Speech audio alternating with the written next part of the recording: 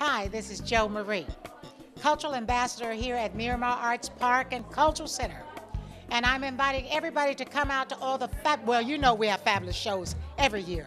This year is exceptional. And we want you, we need you, and we love you to come out and enjoy all of the wonderful talent, all of the wonderful programs, and bring a friend. Bring a friend, bring the kids. We have kids programs, we have everything. And this film festival is Mommy, I'm a Bastard is a mixtape of home movies, broadcast news, clips, and hard-spoken letters. The film is directed by Bennett Barbakow, portrait of the three diverse families linked by his adoption. Initially slated to be a jealous tribute to kinship, what surfaces is the lingering feud between his biological and adoptive families. There will be post-screening discussions with Bennett Barbakow, who's the brother of Max and producer and composer of the film. I'm Bennett Barbakow, producer and composer of the film Mommy, I'm a Bastard. I was brought here today, invited here graciously by the Southern Film Circuit, which is something that South Arts puts on, to play independent movies across the South. I feel empty. I'm not even sure what I'm really after. I've been filming the lives around my own to relive a time before my own, all in order to somehow corroborate my very being. I figured the pieces would fit because they always have. Now that they don't, it seems that the one person who might be able to offer clarity is a person I wrote off long ago. A few years back, my mom gave me my birth father's email address in case I ever wanted to contact him. Thankfully, I still have it. Dear Peter, you might have heard from your mom that I'm making a film about my adoption. Your brother had such a wonderful foundation in his adopted family that he, especially when he got the note, the email from Peter, while he was reading that email, I was really wondering what his reaction was going to be. And I think the reaction was because he did have that very strong foundation to fall back on. I really love that part of the movie. He's always known about it since he could think and talk.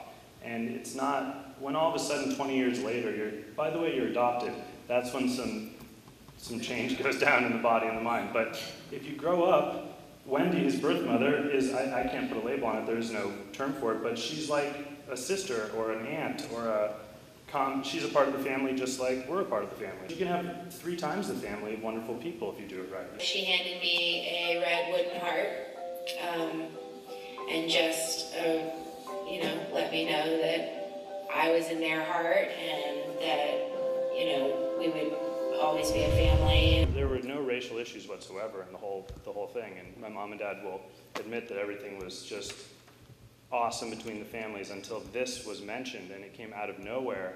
Having grown up as African American Indian, and I guess some European as well.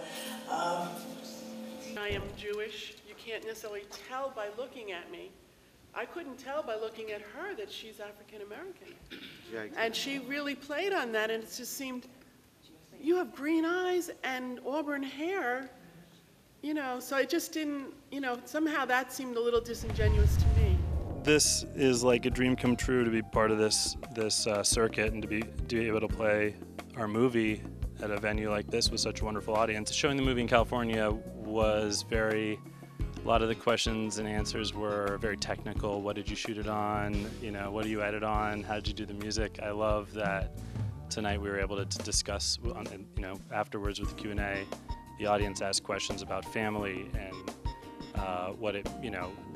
we even talked about racial issues that were brought up in the film, and we even talked about the importance of just the stigma of adoption. So that we got to the real issues here. I think it connected to people a little bit more than just the technical side of things, and really it takes kind of sometimes getting out of Los Angeles to have real conversations. Really get insight and be able to have that question answer session with the producer of the film. I think that really added a lot of depth to the experience. You jump right in, watch a movie like that deals with some core humanity issues, and that's a quick way to connect with the people, and then talking outside afterwards, everybody has their own story. And it's easy to associate when you kind of get into a deep issue like family and adoption and love and all that. I thought it was wonderful. It was up close and personal, and I liked the opportunity of having to be able to answer questions at the end and get the feedback from him. So I thought that was wonderful. We got to talk about my brother's film and everything in between, so it's an absolute joy and an honor. I rolled up in my rental car tonight and was just so impressed by this facility and how beautifully built it is, and how it's quite an impressive facility, and I didn't know where it came from, and I was asking a little bit about it and the fact that this has been put on by the city. If you're here in Miramar or in Fort Lauderdale, in Broward, you really have to check out the Miramar Cultural Arts Center. I lived in New York for almost 10 years, and the one complaint that folks have from up north is, wow, there's no culture in South Florida, there's nothing to do, everything is about going to the mall or going to the club, and really, there really is a gem right here in Miramar that people really should check out. I think that this, I think Florida and the Miramar area, especially being so close to Miami, has a wonderful art scene, especially on the film and music side of things, and I think with, a center like this, which is absolutely blew my mind, there's a venue to always be playing wonderful cultural events, and there's an audience that's dying for it, so it just takes, connecting those two pieces together. This is really a place where you can really experience it in a way that it should be experienced in this type of really great facility. So you really should check it out. You're really missing out on a real gem of a place if you don't come down here and check it out. We want you all to come on out and be a part of the family, be a part of Miramar, and just come where culture and everything else meets everything else.